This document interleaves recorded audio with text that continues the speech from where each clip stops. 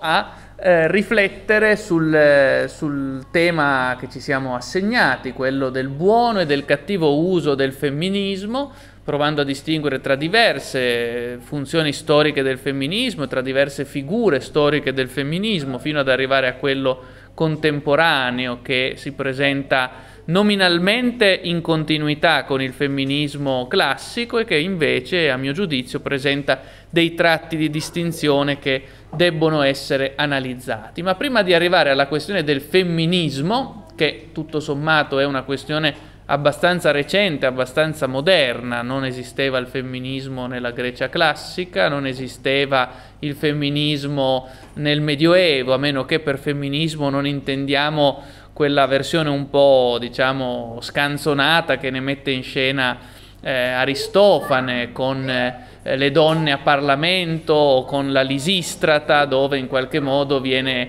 evocata una sorta di lotta femminista ante littera, ma viene evocata con tratti puramente comici, nel senso che Aristofane prova a mostrare gli effetti letteralmente spassosi e comici che a suo giudizio, e in ciò evidentemente cristallizza l'immaginario greco, gli effetti tragici e comici insieme che scaturirebbero qualora il potere fosse in mano alle donne. Quindi il tema è affrontato e subito liquidato dall'immaginario greco come qualcosa di intrinsecamente comico e inattuabile. Del resto lo stesso Aristofane anticipa in qualche modo in altre sue commedie anche altri aspetti che per i greci erano inimmaginabili ma che oggi stanno diventando invece moneta corrente del nostro presente. Il fatto che oggi le donne acquistino più potere è evidentemente un aspetto emancipativo, come cercheremo di dire, visto da Aristofane. Il fatto invece che, per fare riferimento a un'altra commedia di Aristofane, il Pluto, si immagini che il dio della ricchezza, Plutos, possa prendere il sopravvento nella polis ateniese, era una idea che faceva sorridere i greci, la immaginavano appunto con tratti comici. Sembra tuttavia la nostra realtà contemporanea, se considerate che Plutos si è impadronito effettivamente della scena oggi, no? Se consideriamo il fatto che Atena è stata sostituita letteralmente da Plutos e siamo entrati in una fase di, taluni l'hanno definita plutocrazia finanziaria, in effetti è un'espressione che sembra cogliere molto del nostro presente. Ma ad ogni modo il femminismo come rivendicazione, anche se poi si declina in modi molto diversi, perché c'è un femminismo delle origini che, penso al movimento delle suffragette, che rivendica il pieno diritto di voto e quindi un'uguaglianza formale delle donne. C'è poi un femminismo più radicale di tipo sociale che rivendica la piena dignità lavorativa delle donne, e c'è un femminismo anche ontologico, oserei dire, che rivendica la specificità della donna ontologicamente intesa irriducibile a quella dell'uomo. Quindi diversi modi di intendere il femminismo, perché voi capite che è cosa molto diversa rivendicare l'uguaglianza formale delle donne, quindi la loro possibilità di esprimersi mediante il voto, dal rivendicare la piena uguaglianza dei salari, ad esempio, la piena uguaglianza di trattamento lavorativo. Altra cosa ancora è rivendicare il fatto che la donna non possa essere intesa come viene inteso l'uomo, quasi fosse una sua sottodeterminazione, ma rivendicare invece la identità ontologica precisa della donna, irriducibile a quella dell'uomo. Ecco, sono tre determinazioni molto differenti, possono eventualmente essere intese come l'approfondimento l'una dell'altra. Si parte anche storicamente dalla rivendicazione del diritto di voto delle donne, si arriva un poco alla volta al richiamo alla questione della piena dignità salariale e sociale, e si arriva poi con i movimenti della differenza, ad esempio penso in Italia a quel femminismo che ha rivendicato la differenza come tratto specifico, il gruppo di Otima a Verona, ad esempio, per fare un esempio concreto, che rivendica la differenza ontologica della donna, la sua irriducibilità all'uomo. Sono cose molto diverse, non dico che si escludano a vicenda, potremmo dire che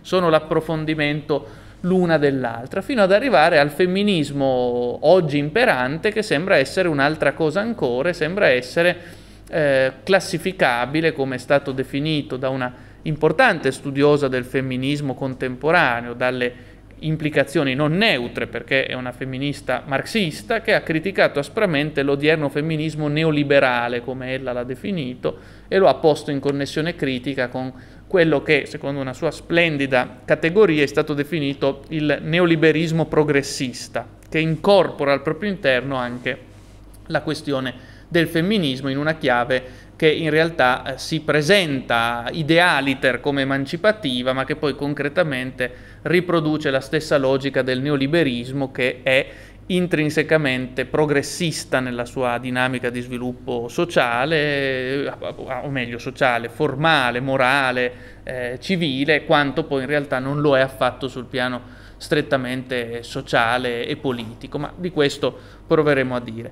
Quando ragioniamo sulla questione della donna, naturalmente bisogna partire dai classici, almeno con qualche riferimento. Qual è la concezione classica della donna? E allora abbiamo autori, per limitarci ai più degni di nota, abbiamo autori molto diversi fra loro che hanno ragionato su questo tema. Si può partire naturalmente dai testi, anche dai testi del canone biblico, dove la donna viene evidentemente intesa come derivata rispetto all'uomo, quindi sapete che parte da lì quello che è stato definito il pregiudizio della cultura occidentale, anche se poi pregiudizi analoghi si trovano in molte altre culture naturalmente sul tema della donna, anche se poi c'è stato chi ha ritenuto esservi stata la mitica cultura del matriarcato, e allora ci sono gli studi di Bachofen che hanno sostenuto esservi stata la società del matriarcato, su cui anche Engels nell'origine della società civile, della proprietà e dello Stato si soffermava.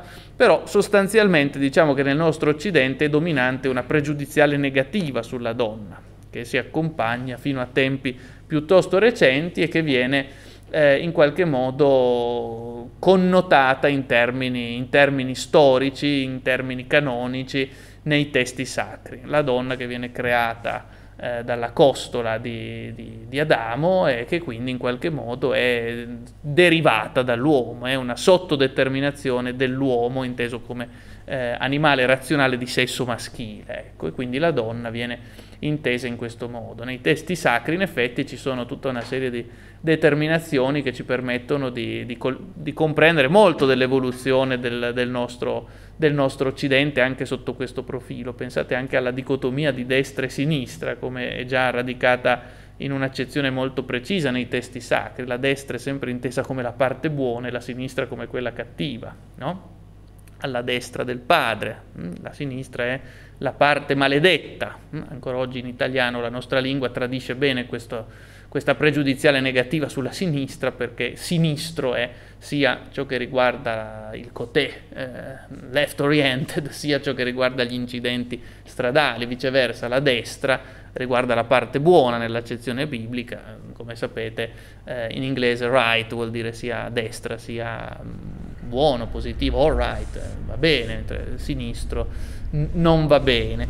E lo stesso possiamo dire per la questione della donna, ma anche in Aristotele, maestro di color che sanno, troviamo in qualche modo una pregiudiziale fortemente negativa sulla donna. Ecco, e infatti ancora oggi viene solitamente Aristotele attaccato dai suoi critici, o vengono attaccati coloro i quali si richiamino in qualche modo all'impianto aristotelico, soprattutto su due temi che inchiodano Aristotele a un immaginario non all'altezza dei moderni, come si dice. Il primo è il tema della schiavitù, che Aristotele ha con larga parte, direi maggioritaria parte dell'immaginario greco giustificato, con un problema non da poco naturalmente. Si è schiavi per natura o si può diventare per accidens schiavi? E se si è schiavi per natura vuol dire che ci sono uomini inferiori rispetto agli altri, e come distinguerli se tutti gli uomini sono animali aventi il logos? Come descrivere l'uomo non libero rispetto a quello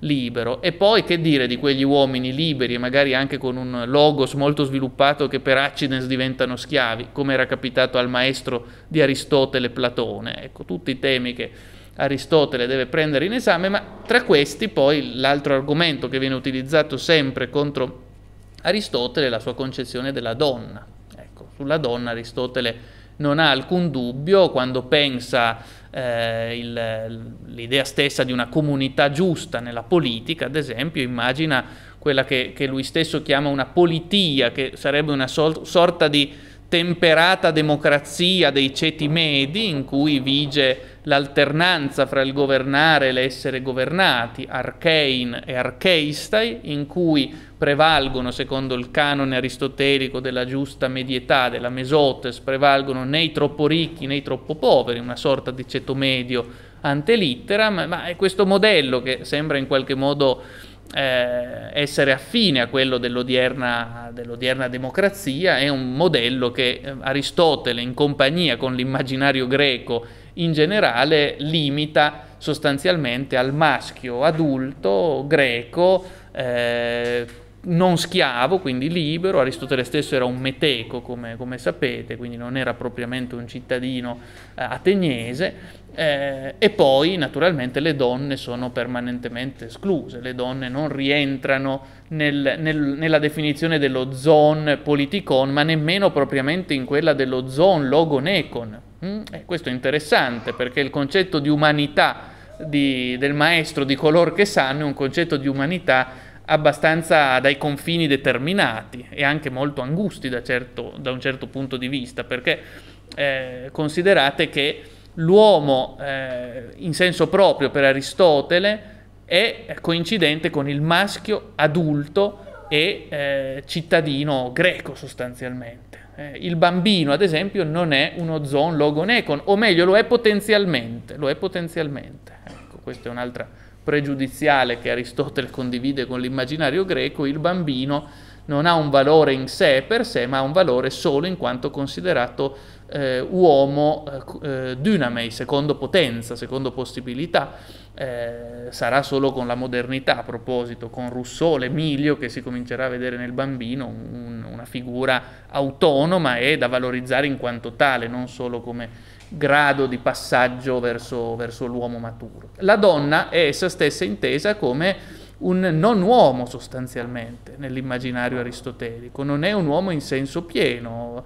Aristotele dice che in fondo nella politica emerge limpidamente che il compito della donna è sostanzialmente quello di ubbidire all'uomo, La buona donna è quella che ubbidisce all'uomo, che si sottomette alla volontà dell'uomo, che svolge la sua parte subalterna in quella che per Aristotele è la forma elementare della comunità, quella da cui parte non per caso la politica, che è la koinonia familiare, la comunità della famiglia. Nella famiglia abbiamo una microcomunità originaria nella quale c'è una precisa divisione dei compiti e in cui il buon compito della donna è quello di servire l'uomo e la famiglia, e questa naturalmente è la base di quello che oggi è divenuto un certo punto una communis opinio, ecco, generale, l'opposizione al patriarcato, che naturalmente ha senso se si riferisce a una famiglia intesa alla maniera aristotelica. Forse ha senso in alcune aree del pianeta, nell'Italia, nella Francia, nella Germania contemporanea credo sia più difficile trovare forme di patriarcato in quell'accezione, forse in qualche remoto paese sperduto, ma evidentemente i problemi dell'emancipazione della donna, se analizzati nel nostro presente, sembrano toccare soprattutto altre questioni, come vedremo, il tema salariale ad esempio, il tema del riconoscimento lavorativo, il tema del rispetto dell'alterità, della differenza della donna, penso alla maternità ad esempio, che è un altro tema abbastanza trascurato oggi nell'ambito lavorativo. Ecco, quindi in Aristotele troviamo questa fortissima pregiudiziale. Diverso è, solitamente si gioca contro Aristotele per in qualche modo riscattare i greci da una concezione che altrimenti impietosamente dovrebbe inchiodarli a un'immagine avversa al femmineo in quanto tale. Si gioca contro Aristotele Platone, che nella Repubblica, come sapete, valorizza massimamente la donna, nel modello anche se naturalmente subito la prima obiezione che si può muovere al modello platonico è che appunto un paradigma ideale non risponde alla realtà della polis realmente esistente, ma risponde invece a un desideratum dell'utopista Platone, che vagheggia una città giusta in cui tra le altre cose ci sia la piena dignità della donna. E quindi in Platone troviamo una prospettiva diversa da quella che sarà quella dell'allievo Aristotele, perché in Platone è teorizzata la possibile, anzi la doverosa emancipazione della donna, diremmo oggi con un'espressione che ovviamente Platone non utilizzava, ma Platone, come sapete, la Repubblica è un testo di filosofia politica, ma non solo di filosofia politica, è un testo anche di filosofia teoretica, poiché si occupa della questione della verità, è un testo di filosofia del diritto, anche perché si occupa della questione della giustizia, della dica iusune, è un testo di filosofia dell'educazione, perché si occupa della paideia, termine che noi siamo soliti tradurre con educazione, ma che nell'immaginario greco era molto più pregnante di quanto non sia il lemma educazione nella nostra lingua, no? Werner Jäger nel suo ponderoso studio Paideia dice che non solo la paideia è la cifra della civiltà ellenica, ma che la stessa Repubblica di Platone è sostanzialmente un libro consacrato alla paideia, all'educazione, come favorire la giusta educazione dei cittadini. La questione della città giusta, della buona città, della Callipolis, quello che Platone chiama il paradigma in cielo della città giusta, si determina producendo una buona educazione, formando cittadine e cittadini che siano educati ai giusti valori. Ecco perché Platone se la prende tanto con i mitopoieti, sostanzialmente con il canone omerico ed esiodeo, perché produce modelli travianti di educazione, no? Trasmette modelli diseducativi, si direbbe oggi, no? E anche questo è un tema interessante. È lecito censurare l'arte perché è diseducativa? Ecco, domanda che torna a risuonare, no? Si può censurare l'opera d'arte perché trasmette un valore diseducativo, ma forse anche in un valore diseducativo non c'è un elemento catartico che educa esibendo il modello negativo. Come vedete è un tema non di secondaria importanza, no? Ci sono civiltà oggi che pretendono di censurare ciò che non è educativo, e ci sono civiltà che invece ritengono che ci sia la libertà di espressione, o addirittura che abbia anche il modello diseducativo una sua funzione catartica. Ecco, Platone non ha dubbi sul fatto che i poeti, in quanto diseducatori della polis, debbano essere messi al bando. Peccato poi che lo stesso Platone sia un grande poeta, come sapete i suoi dialoghi sono una grandiosa espressione dello spirito poetico greco, anzi forse la più alta espressione dello spirito poetico greco, e quindi in realtà sembra che Platone, più che contro la poesia e l'arte in quanto tale, se la prenda segnatamente contro il modello omerico ed esiodeo. Perché, dicevo? Perché trasmette valori diseducativi, disvalori, e allora i primi libri della Repubblica sono per intero dedicati alla critica, alla sferzante requisitoria contro il modello omerico e esiodeo. Esiodo e poi ancora di più Omero in verità trasmettono modelli diseducativi, ci raffigurano gli dei intenti a tradirsi fra loro, a compiere gesti nefandi. Platone fa l'esempio che effettivamente riesce piuttosto felice anche nel senso argomentativo di Platone, l'esempio di Afrodite e Ares, i due adulteri che vengono con un artificio colti in flagrante da Efesto, il deforme Efesto, il fabbro degli dei, il quale, per dimostrare agli dei tutti di essere stato tradito dalla moglie, li convoca e, anziché trovare sostegno da parte degli dei, scatena una clamorosa risata degli dei mentre colgono la moglie di Efesto intrattenere una relazione adulterina con Ares, no? E Platone dice: cosa c'è di più diseducativo di questo modello? Che veicola valori che sono in realtà disvalori. Ma poi anche dice Platone che i testi poetici sono diseducativi anche sul piano della teoria dell'essere, potremmo dire. Perché? Perché ad esempio, l'esempio che fa Platone, ci mostrano ci mostrano il Dio proteo che cambia continuamente forma, il Dio del divenire, potremmo dire. Ecco, ma questa è una contraddictio in adiecto, perché il divino è la negazione del divenire. Il Dio, per definizione, come l'essere di Parmenide, è e non può non essere, quindi non è sottoposto ai processi di nascita, crescita e morte. Dio è l'essere, non può divenire, e invece Proteo cambia continuamente, no? Anzi, sembra che Proteo sia per certi versi il Dio a cui la nostra contemporaneità si è consacrata, se considerate che Proteo cambia continuamente, è il Dio dell'ibrido per eccellenza. Ecco, e oggi sembra l'epoca dell'ibrido sotto ogni forma, anzi si potrebbe dire che le tre grandi divinità a cui l'uomo contemporaneo si è consegnato sono Proteo, appunto il Dio dell'ibrido, Dioniso, il dio del caos originario, dell'abbandono di ogni forma e di ogni misura, e poi possiamo dire come terza grande divinità, come terza figura, ecco, divinizzata, Narciso, il dio del selfie, potremmo dire il dio dell'autoscatto e dell'individuo autocentrato. Ecco, quindi primo punto sull'educazione.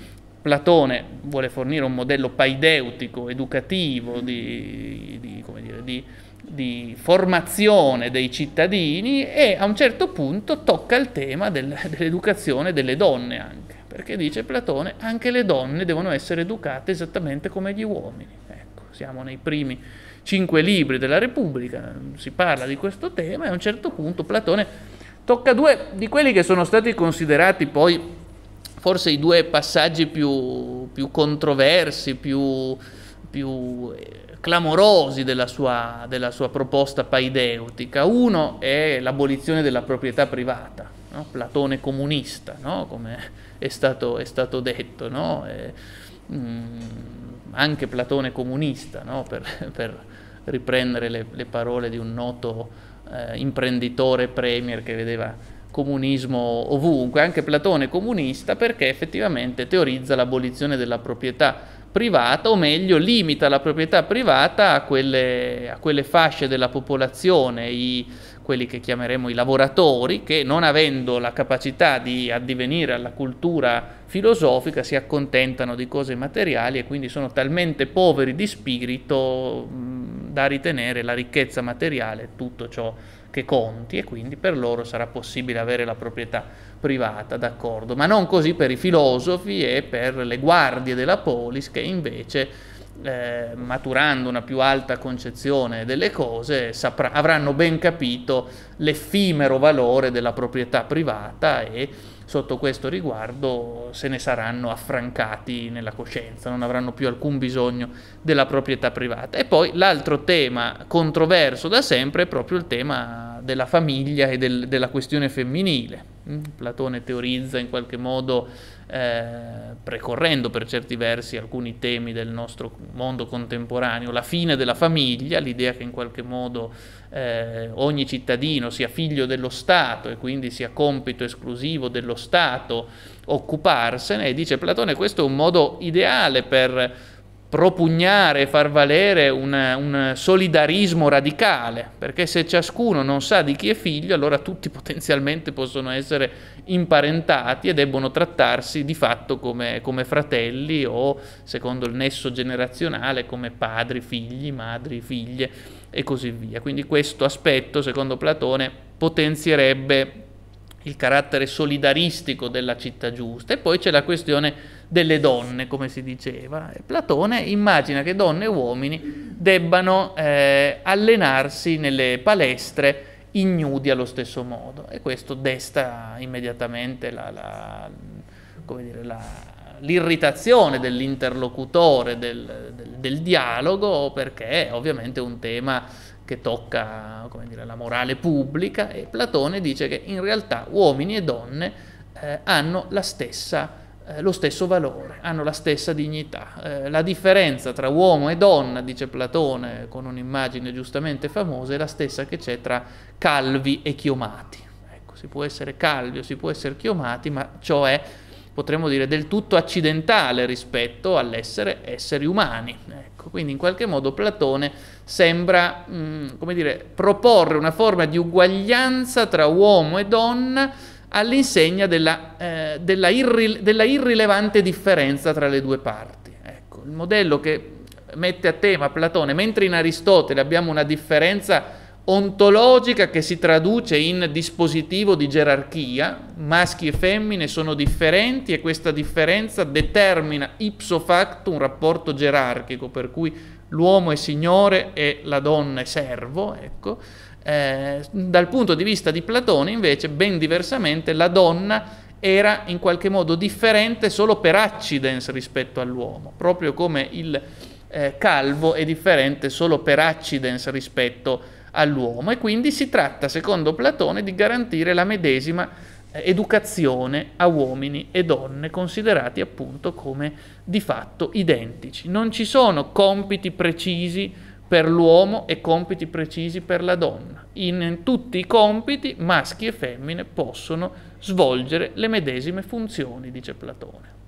Possono svolgere le medesime funzioni. Così nella Repubblica. Vero è che in altri testi Platone sembra riproporre la pregiudiziale ellenica contro la donna, ad esempio nel Timeo, il testo che piacerà di più ai medievali, e si capisce bene perché c'è l'idea del demiurgo, del dio creatore, che è vero non crea ex nihilo, ma dà forma a una materia già esistente. In questo c'è una sorta di precorrimento della visione del dio cristiano. Però nel Timeo, quando si ammette poi la possibile reincarnazione delle specie, Platone riconosce come peggiore possibile delle forme in cui ci si possa trovare reincarnati quella del pesce o quella della donna, anche, quindi riproduce diversamente rispetto alla Repubblica un pregiudizio sulla donna. Ma nella Repubblica, dicevo, sembra invece su posizioni nettamente diverse e dice che uomini e donne possono e anzi debbono avere la medesima educazione. E qui, dicevo, Platone, come dire, sembra da un certo punto di vista perdere di vista in qualche modo la differenza ontologica fra uomini e donne. Se in Aristotele, come abbiamo detto, diventerà la base di una gerarchia, in Platone è come se per negare la gerarchia si dovesse negare anche la differenza. Ragioniamo su questo perché ci permetterà, credo, di capire molto della questione del femminismo o dei femminismi oggi presenti. Ripeto, in Aristotele la differenza ontologica si muta immediatamente in chiave di giustificazione della gerarchia. In Platone è come se per negare la possibile gerarchia si dovesse negare anche la differenza, che viene appunto ridotta a differenza dell'irrilevanza, analoga a quella tra calvi e chiomati. Ecco, dico questo perché effettivamente mi pare di poter dire che il femminismo contemporaneo è come se non fosse andato molto oltre sul piano stricto sensu ontologico rispetto a questo dualismo, no? È come se si partisse sempre dal presupposto che se c'è una differenza ontologica, allora essa deve essere intesa come disuguaglianza, come gerarchia, e quindi il solo modo per garantire l'uguaglianza è perciò stesso la negazione della differenza. Ecco, qui a mio giudizio sta l'erramento di molta parte del femminismo contemporaneo. Molta parte del femminismo contemporaneo, infatti, finisce per dire che l'essere donna sostanzialmente è una semplice scelta, non si è donne o uomini secondo una determinazione naturale, quindi per garantire l'uguaglianza dobbiamo sradicare la differenza ontologica.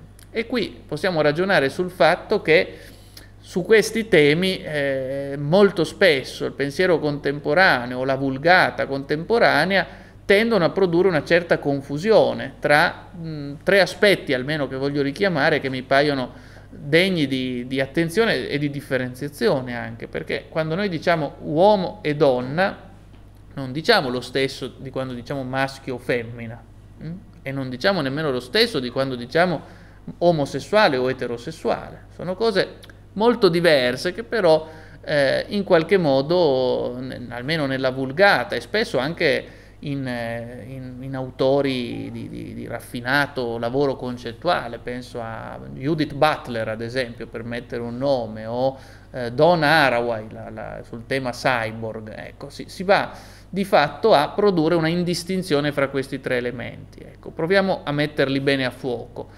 Una cosa è il sesso. Noi nasciamo maschi o femmine non per una componente culturale, decisionale, di scelta libera o culturale. Addirittura, come sapete, la questione sessuale è cromosomica, ancora prima di venire al mondo, prima di ogni nostra scelta e di ogni nostra determinazione, siamo già maschi o femmine. E questa è la questione sessuale. I sessi per natura sono due, cromosomicamente determinati, XX o XY, e a questo punto le due forme fondamentali sono quelle della differenza sessuale, che è una differenza ontologica, una differenza che struttura anche poi delle fenomenicità canoniche. Il corpo dell'uomo è diverso dal corpo della donna, determina anche, ci direbbero gli psicologi, delle differenze, la differenza sessuale dell'emotività, la differenza sessuale di un certo modo di pensare, sono connesse, anche se non direttamente, quasi deterministicamente derivanti, con il sesso. E sotto questo riguardo Aristotele aveva colto un aspetto decisivo, meglio di Platone, cioè il fatto che maschio e femmina sono differenti ontologicamente. Del resto, nel De Generazione Animalium, Aristotele dà anche una definizione molto precisa della differenza tra maschio e femmina. Certo, Aristotele, per ovvie ragioni cronologiche, non conosceva i cromosomi, però dava una definizione che, anche senza la questione dei cromosomi, credo che abbia ancora una sua validità. Si dice maschio, dice Aristotele, un animale che genera in un altro; si dice femmina, un animale che genera in se stesso. Questa è la definizione basica che dà Aristotele per distinguere tra maschio e femmina. Con gli sviluppi della scienza dopo Aristotele è stato anche tra genio universale, si è occupato anche di questioni biologiche con le categorie proprie del suo tempo. La scienza dopo Aristotele confermerebbe la sua teoria, perché appunto ci suggerisce che la differenza tra maschio e femmina non è una differenza culturale di decisione o di scelta, no? Lo dico perché sembra in qualche modo che oggi stia prendendo forma una sorta di rivendicazionismo che si dice femminista e che propone in qualche modo l'idea che si sia maschio o femmina per cultura, per decisione. Ora, c'è un'attenzione giusta sul tema della storicità e della cultura, ma se esagerata diventa caricaturale, evidentemente. E adesso cercherò di chiarire il perché.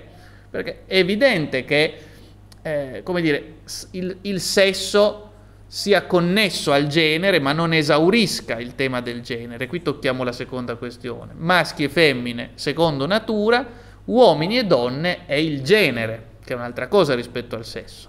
Il sesso è l'elemento, possiamo dirlo così, biologico che preesiste alla nostra stessa venuta al mondo.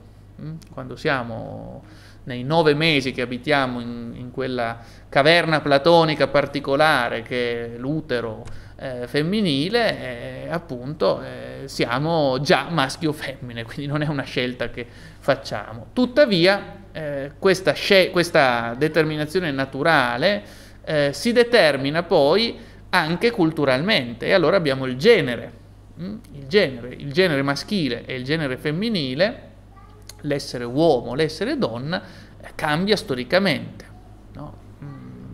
Per fare un esempio concreto, essere uomo ai tempi di Odisseo era altra cosa rispetto all'essere uomo ai tempi di Dante Alighieri, o rispetto a quelli che saranno i tempi di Kant, o rispetto ai tempi del 68, ecco. Naturalmente, e lo stesso si può dire con l'essere donna, naturalmente. La donna ai tempi di Penelope era diversa dalla donna ai tempi di Beatrice, e così via.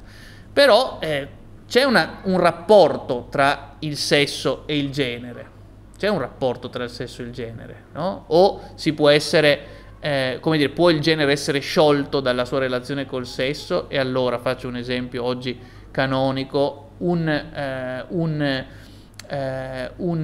maschio può diventare madre, ad esempio, o può in qualche modo assumere gli atteggiamenti che tradizionalmente erano considerati della parte femminile, punto di domanda. Ecco, questo è il tema su cui bisognerebbe ragionare. Chiaramente, se noi togliamo l'elemento biologico, il sesso, e resta solo il genere, è chiaro che ognuno può, si precipita in una sorta di piano del storicistico e relativistico, per cui tutto è permesso a seconda di quello che l'individuo sente in sé. Abbiamo una sorta di individuo che decide sovranamente cosa essere a seconda di quello che vuole essere, no? E quindi resta solo l'elemento culturale. Naturalmente pensare che l'individuo decida sovranamente, prescindendo dai condizionamenti sociali, storici, magari anche ideologici e mediatici, è un absurdum, perché in realtà c'è sempre anche questa dimensione del condizionamento. Però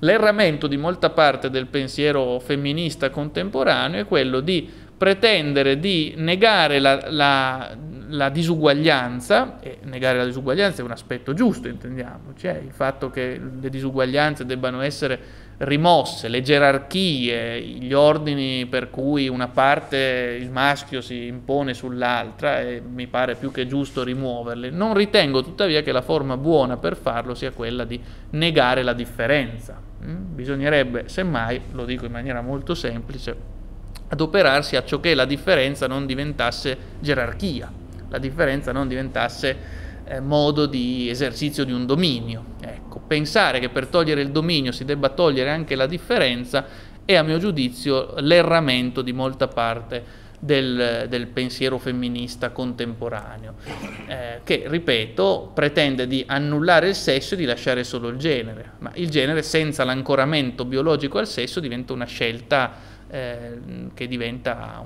possiamo dire così, si risolve nella decisione individuale. Sono quel che voglio, o sono come tu mi vuoi, come diceva una canzone di qualche anno fa. Si è secondo le proprie decisioni. Un altro punto ancora, e il terzo, riguarda l'orientamento sessuale. Ecco, l'orientamento sessuale. Oggi uno dei paradossi che uno potrebbe dire, d'accordo, i sessi sono due, maschio e femmina, i generi sono due, maschio, uomo e donna, e poi ci sono orientamenti sessuali di varia natura, no? Che rispondono ai gusti soggettivi e che, per quel che mi riguarda, tra individui adulti consenzienti sono tutti legittimi. Ad esempio, a un uomo può piacere un uomo può piacere una relazione con uomini e donne, e così via, potenzialmente all'infinito, capite bene, no? E dico letteralmente all'infinito, perché se si apre questa possibilità, ovviamente dov'è il limite? Qual è il limite che non diventi una discriminazione a questo punto, no? È un punto nodale questo. Adesso non voglio portare l'argomento alla reductio ad absurdum, però dove si può porre un limite in questo senso, no? Ovviamente uno potrebbe dire che un limite sul piano giuridico è l'età, ad esempio. L'età, ecco, è d'accordo, sul piano giuridico, però perché no, non altri tipi di limiti, ad esempio? Perché, ad esempio, con 4 donne o con 4 uomini no? Perché c'è una decisione di libero rispetto di tutti, d'accordo? E allora perché non anche con un gatto, ad esempio, uno potrebbe dire, no? Non voglio sembrare offensivo, che no, sto solo ragionando sui temi. Qual è il limite? Cioè, dov'è il limite che può essere posto, naturalmente? È un problema interessante, credo. Uno potrebbe dire perché il gatto non può esprimere il suo consenso. Fino a un certo punto magari può far manifestare il suo dissenso all'occorrenza, no? Gli animali sanno manifestare il loro dissenso e molto spesso bene fanno a farlo anche. Insomma, non sono semplicemente le macchine come se le figurava Cartesio. L'animale ha un suo margine d'azione che si esprime anche abbastanza chiaramente. Ecco, il gatto graffia, il cane morde in certi contesti e così via. Ora, voi capite che il paradosso che oggi diventa quotidiano, per cui ad esempio su certi documenti compare un'ipertrofia di generi, no? Ad esempio il genere queer, transgender, con il cisgender che diventa, come sapete, l'eterosessuale, un genere tra i tanti possibili, ma in realtà l'eterosessuale non è un genere, l'eterosessuale è un gusto, ecco, un gusto. Mi permetto anche di dire che è quello grazie al quale si riproduce la razza umana. Quindi io ripeto, al massimo ritengo che ogni gusto sessuale tra adulti e consenzienti sia degno di essere rispettato, però ritengo altresì che l'eterosessualità sia il fondamento dell'esistenza della razza umana. E questo non per dire che chi non è eterosessuale deve avere meno diritti o deve essere, per carità, discriminato e represso, ma solo per dire che è grazie all'eterosessualità che si riproduce la razza umana, anche perché poi c'è un altro problema che vedremo tra breve, che è quello della procreazione. La nostra epoca sta sempre più sciogliendo il tema della sessualità da quello della procreazione, con il paradosso per cui la procreazione in un non remoto futuro potrebbe essere appannaggio della tecnica, e quindi sciolta dalla questione della sessualità e ridotta alla tecnica e anche poi a conseguenze dalla portata chiaramente mercantile, no? Già adesso ci sono, come sapete, agenzie agenzie interinali di maternità surrogate e così via, e sembra uno scenario possibile anche quello. Ecco, allora ho fatto questo breve richiamo alla questione per dire che sostanzialmente ci sono diverse forme da cui partire. Il sesso non è il genere, che non è l'orientamento sessuale. Ecco. Ora, per dire subito qual è il mio orientamento sul tema, io personalmente ritengo che oggi si tratti, e questo lo chiamerò il buon uso del femminismo, di rivendicare la differenza di maschio e femmina e al tempo stesso di battersi perché questa differenza non si traduca in gerarchia, o, che poi lo stesso, di battersi ove la gerarchia ci sia per abbatterla. E quindi faccio un esempio, mi perdonerete, banale, ma giusto per capirci. Il fatto che maschi e femmine siano diversi e che proprio grazie alla differenza ontologica tra maschio e femmina esista la razza umana nella sua unità, implica che, ad esempio, nel mondo del lavoro ci si debba battere per il pieno eguagliamento salariale di uomini e donne, per il pieno rispetto e la pari dignità di uomini e donne nel mondo del lavoro, ma anche nel mondo civile, dove in parte già questo è, se vogliamo, no? Già questo è, uomini e donne hanno per fortuna gli stessi diritti di voto, gli stessi diritti davanti alla legge e così via. Nell'ambito lavorativo non è proprio così, come sapete, no? Adesso non voglio fare un detour nell'ambito del lavoro, ma il salario non è lo stesso, la questione della maternità è utilizzata come una clava morale contro le donne, no? C'era anche fino a qualche tempo fa la pratica invereconda della lettera bianca che veniva fatta firmare alle donne assunte prima di essere assunte, di modo che qualora fosse subentrata una maternità potevano poi essere licenziate d'ufficio e così via. Quindi il punto, a mio giudizio, è questo: per mediare in qualche modo Platone e Aristotele. È giusto riconoscere con Aristotele la differenza ontologica di uomini e donne, sbagliato però con Aristotele riconoscere il fatto che quella differenza giustifichi una gerarchia. Giusto con Platone riconoscere la piena dignità di uomini e donne, ma non neutralizzando la differenza ontologica o riconducendola a pura accidentalità. È invece strutturante, anche perché se noi riduciamo la differenza tra uomo e donna a qualcosa di accidentale, in realtà poi imponiamo sempre le categorie del maschile su quelle del femminile, no? Deve essere questo il punto. Quando si parla di, alla maniera platonica se volete, di irrilevanza della differenza sessuale, in realtà poi finiamo per dire c'è in realtà solo l'essere umano, però lo pensiamo sempre bene o male con le categorie del maschile. Già il fatto, mi perdonerete che lo si chiami l'uomo, per dire sia l'uomo sia la donna, è indicativo di questa tendenza. Quindi, a mio giudizio, mediando Platone e Aristotele, dobbiamo valorizzare la differenza sessuale e batterci contro la gerarchizzazione che di questa differenza è stata fatta e ancora viene fatta. Faccio alcune riflessioni periferiche su questo tema. Oggi larga parte del pensiero che va sotto la categoria di LGBTQ+, perché poi è in continuo aggiornamento, dato che, come si ricordava, se tutti i gusti sessuali divengono motu proprio dei generi, allora per definizione si arricchirà all'infinito, no? Si arricchirà all'infinito e senza limiti. Ecco, l'erramento di questo stile di pensiero sta nel fatto che poi tra l'altro ha un certo peso specifico anche nell'ambito della pubblicistica, no? Vedete un'insistenza quasi maniacale non sul tema del riconoscimento salariale e dell'uguaglianza nella differenza, ma semmai proprio io la chiamo la disidentificazione, l'idea che in qualche modo la sola uguaglianza stia nella disidentificazione, nella indifferenziazione. Ecco, ma questa più che uguaglianza andrebbe appunto chiamata indistinzione. E l'indistinzione non è affatto sinonimo di uguaglianza. Possiamo dire che oggi, per tornare alla dicotomia di destra e sinistra, possiamo dire che la destra, che è quella che riconosce le differenze, tende a tradurle in automatico come gerarchie. La sinistra, che è quella che si batte per l'uguaglianza, tende a declinarla come indifferenziazione.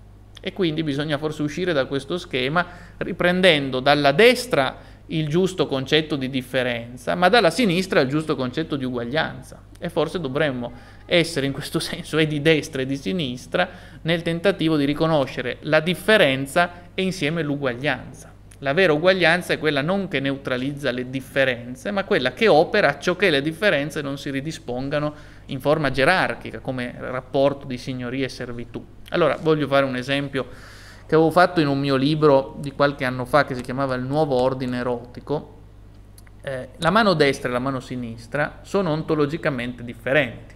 Lo vedete bene da voi anche, che sono strutturalmente differenti, sono speculari, ecco, complementari se volete. Ora, per molta parte della storia moderna si è ritenuto che la mano destra, e torniamo al pregiudizio di cui prima, che right fosse bene e left o sinisteritas fosse il male, la parte maledetta, e quindi la destra era oggetto di un trattamento privilegiato rispetto alla sinistra. Ora, è giusto far valere l'uguaglianza, sì, ma l'uguaglianza si fa non negando la differenza tra destra e sinistra, cioè portandole a essere la stessa cosa, ma riconoscendo la pari dignità di entrambe e quindi l'uguaglianza nella differenza. Ecco. Larga parte del pensiero femminista contemporaneo, citavo alcuni autori, tra i tanti, anche in Italia se volete, Michela Murgia all'estero anni fa, adesso è un po' passata di moda, la filosofia di Judith Butler e così via. L'idea in qualche modo si parte da una giusta richiesta di uguaglianza, condivisibile, che però viene declinata in maniera indifferenzialistica, possiamo dire così. Per produrre l'uguaglianza, obiettivo nobile, la si declina poi come indistinzione, come se appunto si nascesse unisex e poi ciascuno scegliesse a seconda dei propri orientamenti cosa essere, no? E quindi si va verso una società letteralmente di desideri individuali pressoché infiniti, perché ciò che ognuno sente di essere deve poi essere riconosciuto dalla legge come realmente esistente. Questo è un po', se volete, un portato di una certa mentalità sessantottesca. Il 68 aveva, a mio giudizio, avuto due grandi anime. ha avuto un'anima marxiana, che era l'anima dei lavoratori, delle lotte salariali, delle lotte della Fiat Mirafiori, delle sacrosante lotte dei diritti dei lavoratori, e poi aveva un'anima invece nicciana, no? Quindi da un lato c'era la falce e il martello di Marx, e dall'altra c'era solo il martello di Nietzsche, che picconava i vecchi valori borghesi, che si identificava con la parte studentesca del movimento, quella che poi ha trionfato di fatto, e che diceva l'immaginazione al potere, vietato vietare, godiamo illimitatamente, e che di fatto ha tracciato, ha disegnato in prospettiva la geometria dell'odierna società dei capricci, no? In cui ogni desiderio individuale è un capriccio che deve essere riconosciuto. Ecco, il principio dello ius omnium ad omnia. Ciascuno ha diritto a tutto, perché i diritti in realtà coincidono con i suoi desideri, ma in questo modo si precipita in quella che è stata definita la società dei diritti insaziabili, perché se il diritto coincide con il desiderio, voi capite che per definizione i diritti diventano infiniti, quanti infiniti sono i desideri si moltiplicano nella società a forma di merce, e ogni giorno può nascere un nuovo desiderio che diventa un diritto, e naturalmente dove c'è un diritto c'è l'obbligo di rispettarlo anche, e la sanzione per chi non lo rispetti in immediato. E questo è un primo punto interessante da rivendicare. Da mettere in luce. Altra cosa è che larga parte del femminismo contemporaneo, e anche devo dire che non è difeso solo dalle donne, ma anche molti uomini hanno scritto testi con questo comune denominatore, è rivendicare in qualche modo, lo dico in maniera semplicistica, finora c'è stata l'epoca nefasta del maschilismo e del patriarcato, dove si rivendicava la superiorità della donna. Noi scopriamo invece che la superiorità dell'uomo, noi scopriamo invece che la superiorità è esattamente in maniera opposta della donna. E allora trovate vari libri che sostengono questo. Telmo Pievani mi pare ne abbia scritto uno, forse anche Aldo Cazzullo, l'immarcescibile Aldo Cazzullo ha scritto un libro anche su questo tema. Insomma, l'idea è sostanzialmente che il sesso forte sono le donne, in verità, che c'è una superiorità delle donne sugli uomini e che bisogna riconoscerla. Ecco, in questo modo però, come ben capite, per dirla in maniera proverbiale, si passa dalla padella alla brace, perché il femminismo così inteso diventa semplicemente un maschilismo rovesciato, no? E come un cubo rovesciato resta sempre un cubo, anche un femminismo di questo tipo non è altro che un maschilismo classico declinato al genere femminile, però. Ecco, e quindi a mio giudizio questa variante finisce per essere, come anche quella dell'indistinzione a cui facevo riferimento, non solo una forma del cattivo uso del femminismo, ma finisce per essere largamente integrabile e largamente integrata nell'ordine del discorso dominante oggigiorno, che cerca giustappunto di far valere una sorta di focalizzazione esclusiva su quelli che chiamerò i rainbow rights, i diritti arcobaleno, di minoranze che rivendicano con bassissima intensità politica diritti del loro gruppo, e si sentono sempre in contrapposizione rispetto alla società, no? Questo già la dice lunga sulla disintegrazione del conflitto alto-basso canonico. Io parto, piccola premessa metodologica, io parto dal presupposto un po' vintage, un po' vetero-marxiano, secondo cui il conflitto nella società capitalistica è tra alto e basso, tra servo e signore, fra padroni e servi. Oggi cambia nella storia del capitalismo questa dicotomia, oggi è abbastanza visibile a mio giudizio, e sono confortato da molti altri che l'hanno messo in luce. Il conflitto è tra oligarchi della finanza e del big business capitalistico, e in basso nuove plebi postmoderne composte da lavoratori, precari, ceti medi in sofferenza e così via.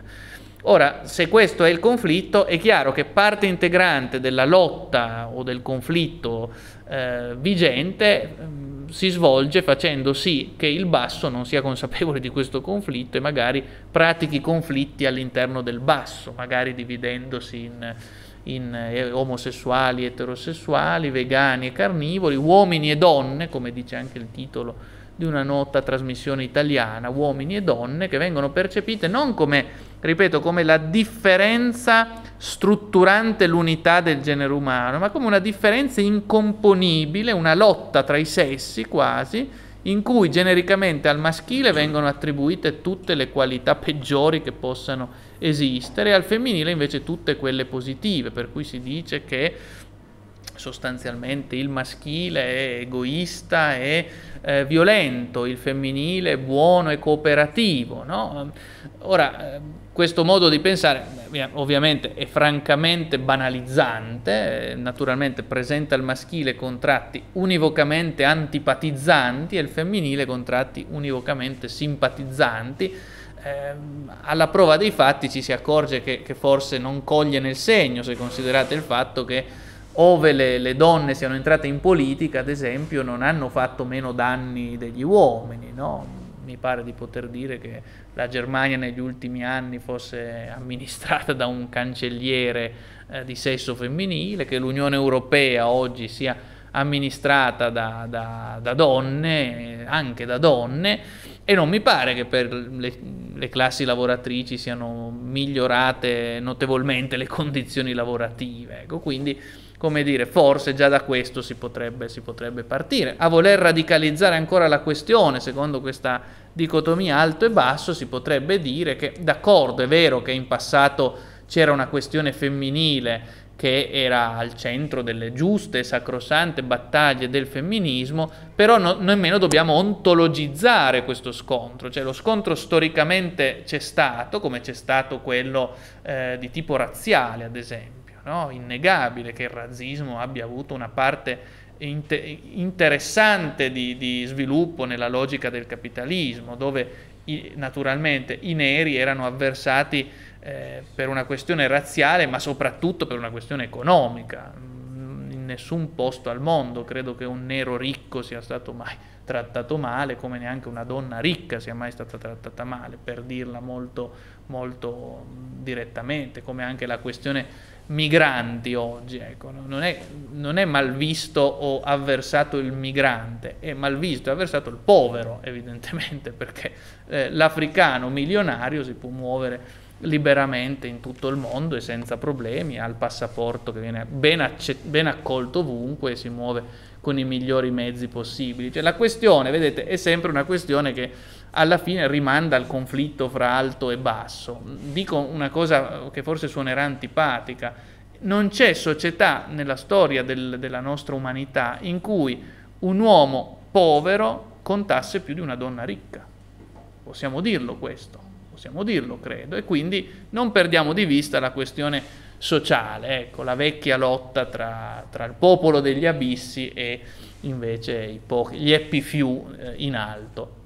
Lo dico perché sostanzialmente oggi queste dicotomie interne al basso, che producono micro conflitti all'interno della medesima classe, uomini, donne, bianchi, neri, vegani, carnivori, finiscono in sostanza per orizzontalizzare il conflitto e quindi perdere di vista la sua verticalità.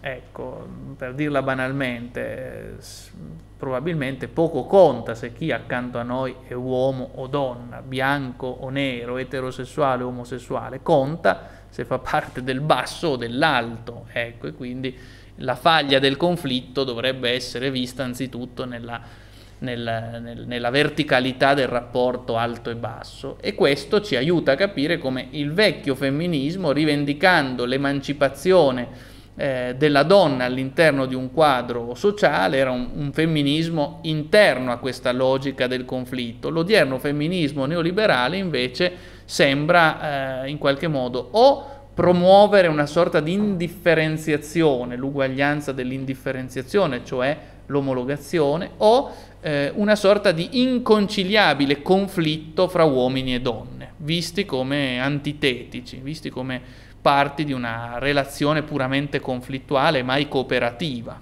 mai di rapporto cooperativo si parla. Ecco, sotto questo riguardo l'individualismo neoliberale e femminista per sua vocazione in questa accezione, perché tende appunto a produrre questa duplice logica a cui facevo poc'anzi riferimento. E sotto questo riguardo si può misurare da molti aspetti del nostro presente, mi pare. Da un lato la questione salariale è completamente rimossa, fuori dai radar, e dall'altro ci sono battaglie che di fatto promuovono una sorta di individualizzazione neoliberale secondo la variante dell'indistinzione unisex, no? La società dello spettacolo offre continuamente un poderoso apparato di questa visione, no? Individui che secondo il loro sentire sono uomini o donne a seconda della loro autopercezione. E questo naturalmente ci pone il problema di partenza, ma non c'è una relazione fra il genere e il sesso, no? È possibile che l'individuo, percependo se stesso diverso da com'è in natura, debba di necessità riconoscere che la propria percezione prevale sulla natura, no?